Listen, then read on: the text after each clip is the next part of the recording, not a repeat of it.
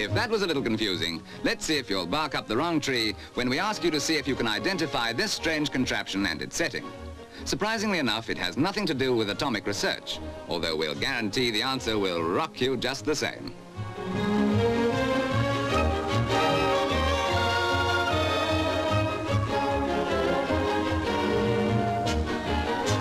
Well, if you haven't already guessed, and so as not to spoil 1 second of a visit we've all wanted to make some time or other, we're in the rock-making department of a sweet factory in Wood Green, London.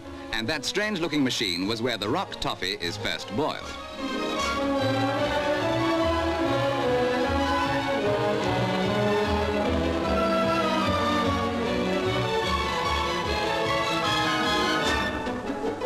The basic recipe, for the benefit of those do-it-yourself enthusiasts who have a sweet tooth, is 100 weight of glucose and 100 weight of pure cane sugar boiled at 260 degrees Fahrenheit. Oh, come to think of it, perhaps it's not worth going to all that trouble.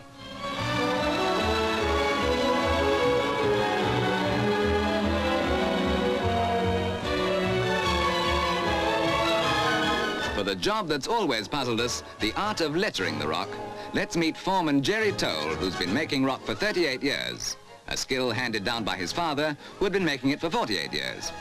Each letter is built separately, thin strips of toffee cut to length and fitted together so that the visible ends form the outline.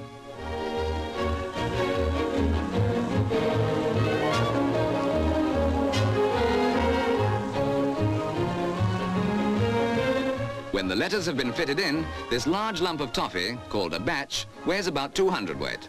Still in a soft, doughy state, it molds easily in the skilled hands of these craftsmen and is rolled into shape like a huge, appetizing Swiss roll.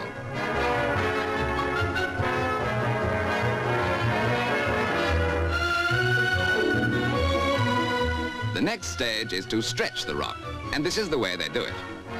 The men work at speed because the whole process must be completed within 1 hour, otherwise it becomes too hard to handle.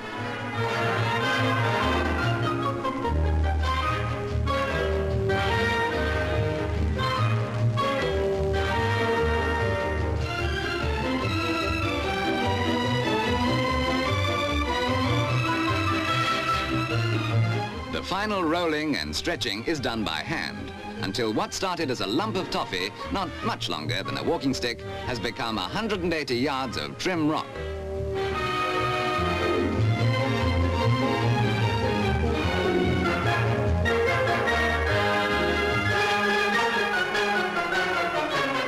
Although this rolling looks easy enough, it is in fact a highly skilled job, men like Michael Young having to serve an apprenticeship of 6 years.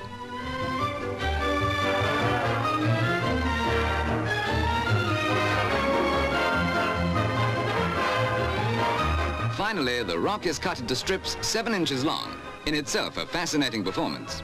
The finished product is in fact practically a work of art it seems a pity to eat. Oh well, who cares about art anyway?